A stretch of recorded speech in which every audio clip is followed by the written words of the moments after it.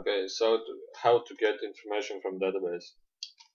If you need one record from the database, I suggest you do like this: row equals MySQL fetch array MySQL query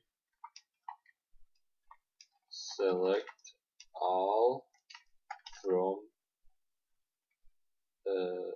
DB table where ID equals get ID. Sorry, it's on the other line now. Limit 1. So the row will bring out all results where table ID is equal to the ID. Usually this get is always what programmers write. Index.php question mark ID equals some value. So if you need some value to get, this is the way to do it. And then you just write echo row ID, row name, row this name, this title is in the table field of the information which contains row 9 column, row price, row size, whatever it may be. Okay, you can use this code if you like. Just there is no new line here. Remember that. And I will do it like this. Like this. And you need to connect to the database also. MySQL connect user or no host, local host. If you're connecting different server, you need to write the server's IP address. Root, and here is password. I don't use any passwords. And MySQL select DB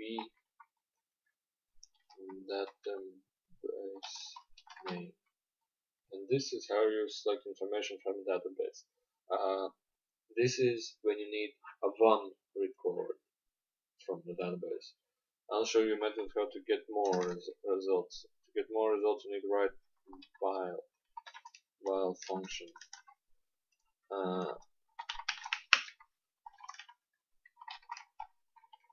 This is mostly basically the same. Select all from table name, and where there should be no where, but you can limit it to 1, or you can where category equals dogs or something like this. You can use it as you wish. And write in while loop. It's like row equals MySQL fetch array fetch. So now the row will echo out values row like ID, and it will echo out all IDs where category will be equals dogs.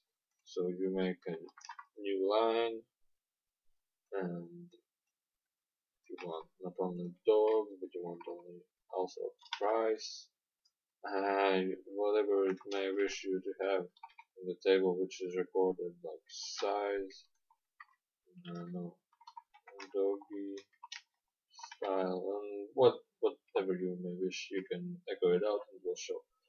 The rest information is how you want to show it in tables and lines and as you wish. It's up to you, but this is the way that you simply use the show function. So thank you for watching and have a good day.